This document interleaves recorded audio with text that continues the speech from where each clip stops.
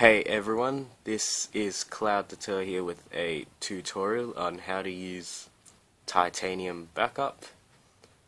So Titanium Backup is basically an app used to backup all your applications that you've installed on your device and the application data.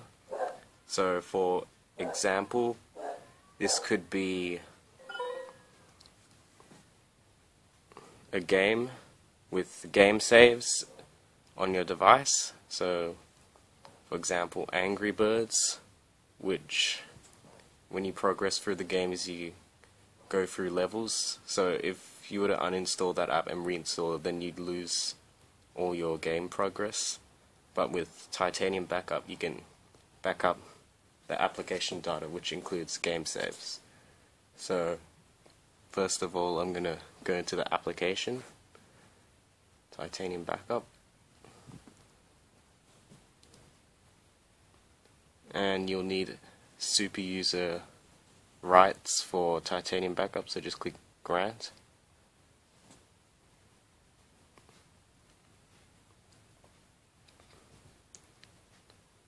And then you'll come up with this interface. So this button here, this tab, has all your applications and stuff on your device. So this is system applications, user installed applications, and there's also your backups at the bottom. So first of all, to use Titanium Backup, mainly we're just going to be using this button up here. So this is the batch actions button, and you'll come up with a list of options here. So these options here are for backing up your apps. So if you have a look at this, backup all user apps, backup all system data, and you have a few more options here. You can just pause the video and have a look. But the one that we're going to be using is backing up all your user apps. So in order to start that, you just click Run.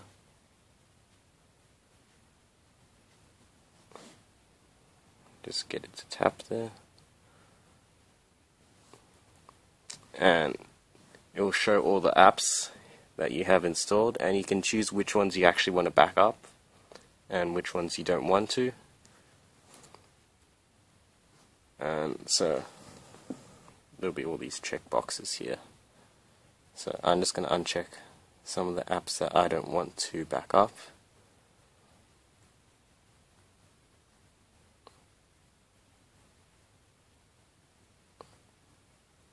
And then to start the backup process, you just click the little tick button here. Sorry about the blur, it's just because the screen's dark. And then it'll start the backup process, which will take a bit of a while. So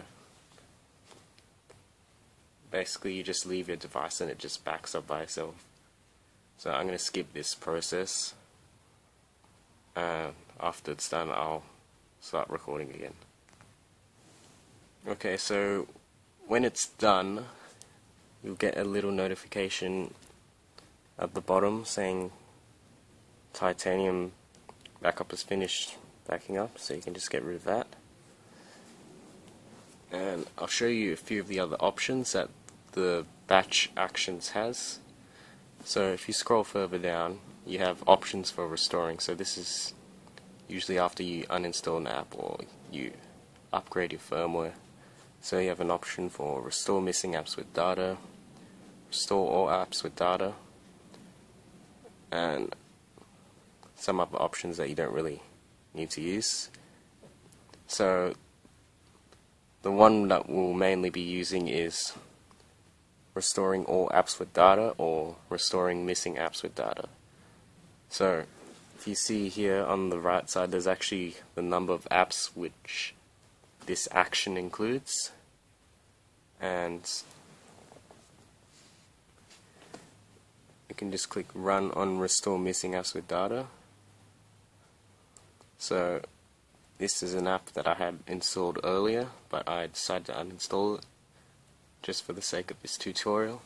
And you'll have some options up the top here. So you can actually choose to restore the app and the data, or you can choose to restore the app only, so this won't include the app data. So say you're restoring a game and you don't want to restore the game progress, then it won't restore that.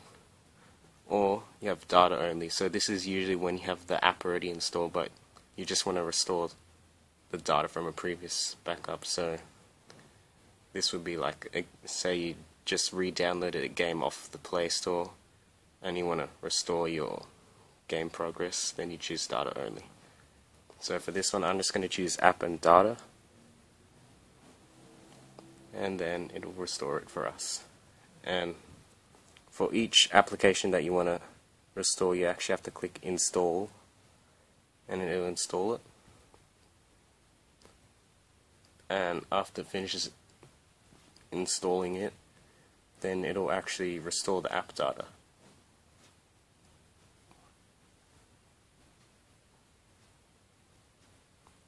And finish, just like that.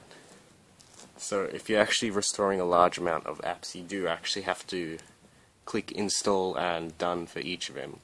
So it is a little bit of a painful process, but it's worth it in the end if you have a lot of apps that you don't really want to download again from the Play Store, or you don't want to lose your app data. So one last thing that I should mention is that it's not really recommended to back up the system data. So this includes system apps, because usually when you restore them with different newer versions of the firmware, then it can cause problems. So it's best only to back up user apps. And so this is just a basic tutorial on how to use Titanium Backup, and I hope you liked it. And see you around.